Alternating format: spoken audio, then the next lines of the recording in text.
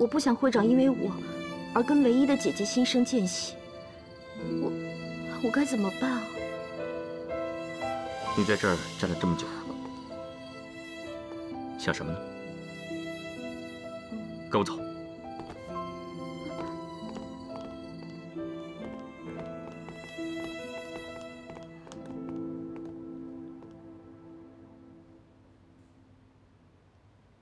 看着我，你自从回来之后就怪怪的，你脑子里在琢磨什么呢？难道为我选我姐而没有选你，还在生气？对，我就是为了会长选择青青姐，没有选择我在生气。这里不是我的家，我要回家。这里就是你家，你哪儿都不许去。这里是我的家吗？什么时候你的家变成我的家了？我让你待在哪儿，你就要待在哪儿。你如果再有逃跑的念头，你信不信我把你绑起来？任浩明，你除了霸道跟威胁，你还会什么呀？你什么意思？还是先不要告诉会长我要离开了。我就问，我有没有个人自由？别给我提什么自由，你现在不会有，以后更不会有。而且我告诉你，你不许和除了我以外的男人说话，你哪儿都不许去。会长，阿川，去帮我给你们任会长倒杯水。下去，阿春。下去。是会长。我刚跟阿春说了好几句话，你能把我怎么样呢？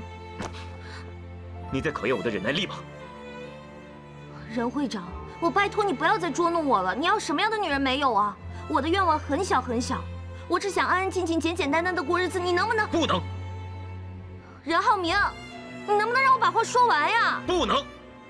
阮经天，我确实不知道你在闹什么别扭，但是我任浩明说过的话，我一定会做到。你阮经田这辈子都是我任浩明的女人。任浩明，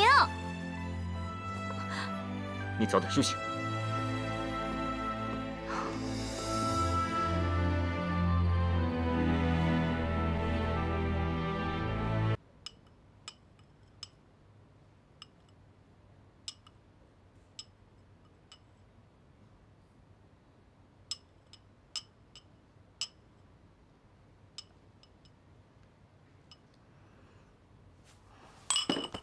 站住！我吃不下。坐下吃饭。我说我吃不下，我要去医院陪奶奶吃饭。过一会儿我陪你去医院陪奶奶吃饭。我说了，我不想在这里吃饭，你听不懂吗？我命令你在这吃饭，你没听懂吗？青田，我看你就留下来吃吧，待会儿再走也不迟啊。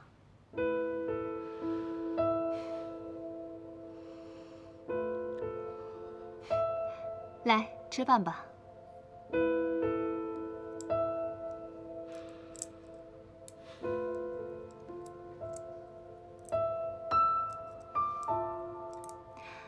青田，听说你奶奶住院了，这医药费肯定是我们家出的吧？浩明一出手，不用说。所有的东西肯定都是用最好的，你不用担心了。姐，甜甜的奶奶就是我奶奶，我为她做什么都是应该的，你不用再说什么了。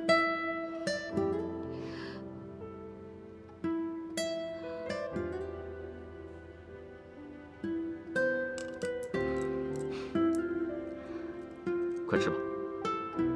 浩明，你最近劳神劳力的。多吃点补补。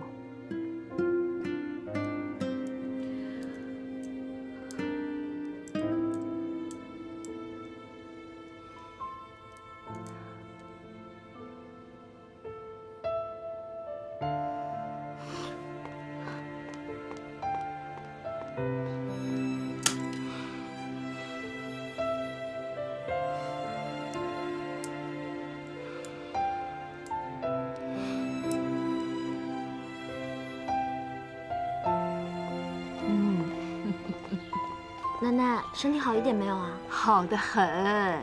我现在呀，神清气爽，比在家那会儿还好呢。浩明这孩子太心疼奶奶了，说什么让我多住几天，说呀把身体养好了。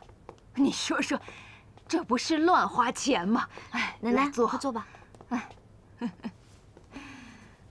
奶奶，哎，等您病好了，咱们就回家住，回咱们自己家住。为什么呀？怎么了？在浩明家住的不开心啊？跟浩明吵架了？哪有啊，奶奶，你不要想那么多。我就是想念我们3个人在家的时候，所以才想回家。还说没有。奶奶是谁呀？啊，你那点心思都在脸上挂着呢。奶奶是过来人。甜甜呐，你这辈子遇见的每一个人都是前世修来的缘分。你跟奶奶是祖孙缘，跟你爹呢是父母缘，跟浩明啊，说不定就是夫妻缘。祖孙缘、父女缘啊，是娘胎里带来的，掐不断，割不断。可是这夫妻缘呐，它又脆呀，又细又薄，弄不好就会出毛病啊。所以呢，奶奶希望你和浩明能够维护这份缘分，因为弄不好这其中任何一个人离开，对另一个人都是一种伤害。如果你觉得在这其中不舒服，那你就要问一问自己，自己内心深处到底想要什么。如果最后得出的结论，你发现自己还是要维护这个缘分，那你就要对这个缘分呢，要去付出全部的信任和赤诚之心。奶奶看得出来，浩明这个孩子啊，人真的很好，尤其是对你呀，用情很真。所以呀，奶奶不想让我的甜甜这么白白的浪费了这份很好的姻缘。如果你还是觉得有哪个地方不对劲儿，那你就静下心来，好好想想，看看这个让你不舒服的事儿，它这下面究竟隐藏着什么？不知道我和会长还有没有这个缘分？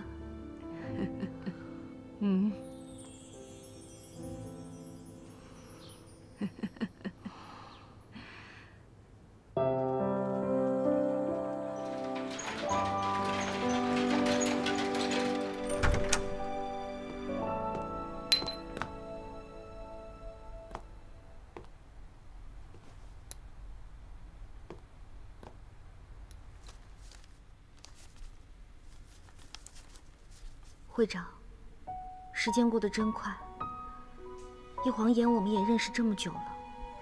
我把地址名分别写在了3张纸上，这3张纸分别放在对我来说最有意义的地方。我们最后到底是心有灵犀还是分道扬镳？我把选择权交给天意。我在约定的地方等你来，不许作弊哦，不见不散。